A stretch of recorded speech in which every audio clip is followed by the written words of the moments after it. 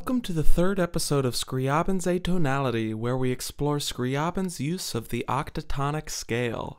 We'll use examples to discuss Scriabin's utilization of the Octotonic Scale in terms of modes, transpositions, and subsets. Be sure to watch the previous episodes in the series because the same rules of only using subsets of the superset and the tritone dominant relationship apply to these sets as well. First, let's cover the basics of the octotonic scale, also known as the diminished scale. It's the most even 8-note set that comes from putting two fully diminished seventh chords next to each other. One mode follows the continuous pattern of half step then whole step. The other mode uses the continuous pattern of whole step then half step. Let's listen to an excerpt from Scriabin's final work, Opus 74, number 3, that shows Scriabin utilizing an entire octotonic scale.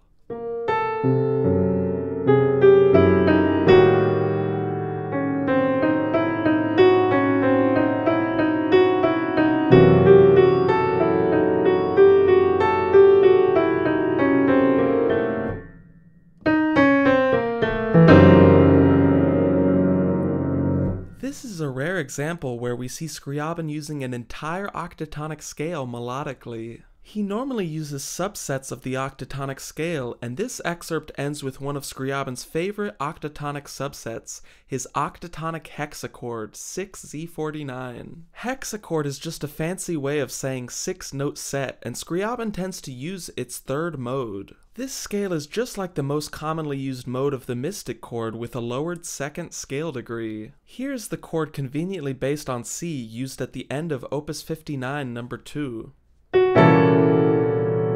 It doesn't lend itself to fourths voicings as well as the mystic chord, but it's an awesome evil-sounding alternative. Let's think about how Scriabin might transpose his octotonic chords. Any guess what transposition levels Scriabin might use to transpose chords from a diminished scale with parsimonious voice leading? If you guessed minor thirds and tritones, you are correct. While a full octotonic scale would retain all its pitches transposed a minor third or tritone away, its subsets like 649 retain 4 pitches at those transposition levels, making those levels of transposition best for parsimonious voice leading. Here's a clear example of octotonic chords in Sonata 7 transposing a minor third away.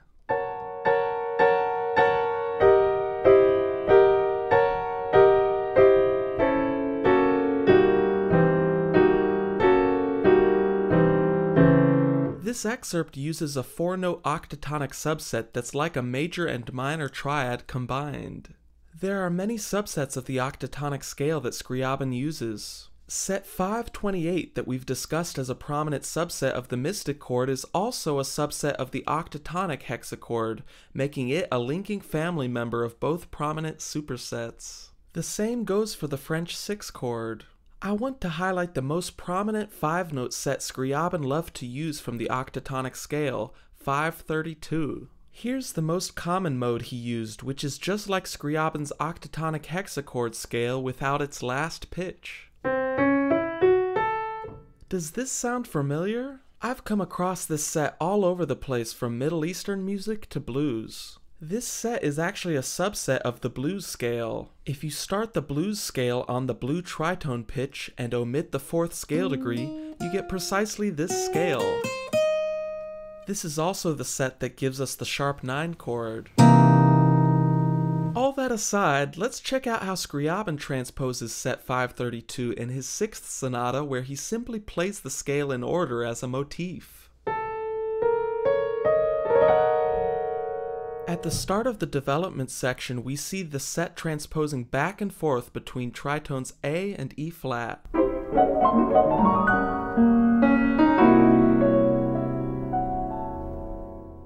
Then we move up a minor third to C, where it again rapidly transposes between the tritone dominant F sharp.